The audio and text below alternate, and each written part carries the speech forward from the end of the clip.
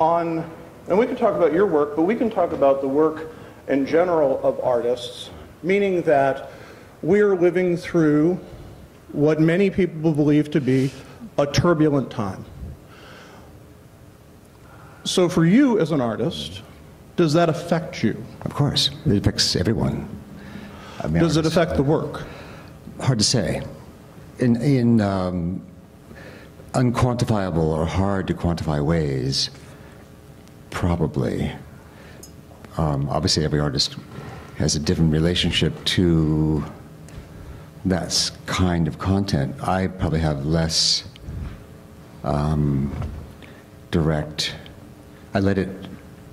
Well, I shouldn't say let. It doesn't. I don't really control it, but I think it probably shows up far less in what I do than what some other people do. But it has to.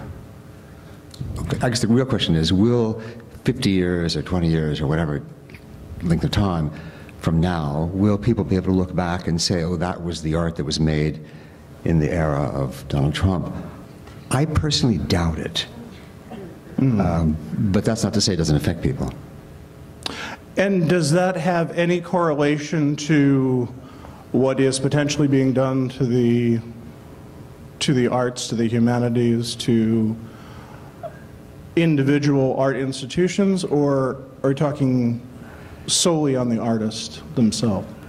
Oh, no, on the artists, which are, not that they're unrelated to the institutions, and they of course are their fates are interwoven. However, the practice of art is not something which gets reinvented as if it were a new technology overnight. The vocabulary of the arts are